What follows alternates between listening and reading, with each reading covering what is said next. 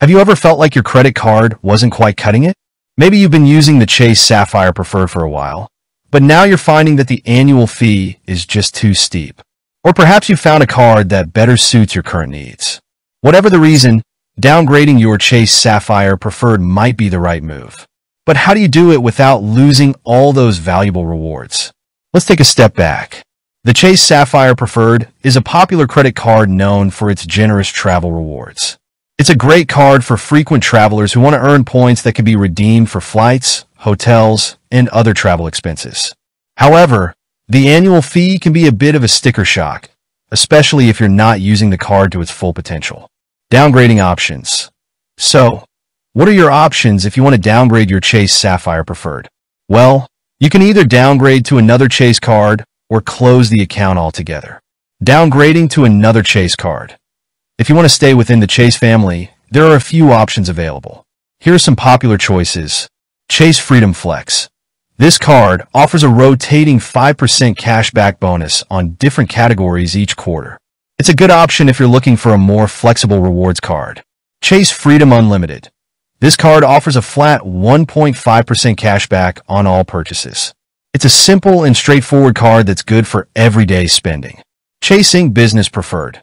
If you're a small business owner, this card offers a 3x points bonus on travel and dining purchases. It's a great option for businesses that have a lot of travel expenses. Closing the account. If you decide to close your Chase Sapphire Preferred account, there are a few things to keep in mind.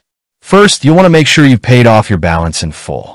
Second, closing the account could have an impact on your credit score, especially if you've had the card for a long time. Factors to consider. Before you decide to downgrade or close your Chase Sapphire Preferred, there are a few factors you should consider. Annual fee. Is the annual fee worth the benefits you're getting? Rewards. Are you using the card enough to earn the rewards you want? Credit score. How will closing the account impact your credit score? Steps to downgrade. Once you've decided to downgrade or close your Chase Sapphire Preferred, here are the steps you need to take. Contact Chase. Call Chase customer service and let them know that you want to downgrade or close your account. Choose a new card. If you're downgrading to another Chase card, you'll need to choose the new card you want. Transfer balance.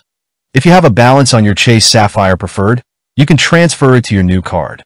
Close the account. If you're closing the account, make sure you pay off your balance in full before closing it.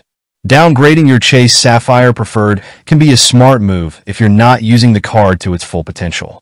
By carefully considering your options and following the steps outlined in this video, you can easily downgrade or close your account without any hassle. So, what are you waiting for? If you're feeling like your Chase Sapphire Preferred isn't the right card for you, it's time to take action. With that said, thanks for watching, and until next time,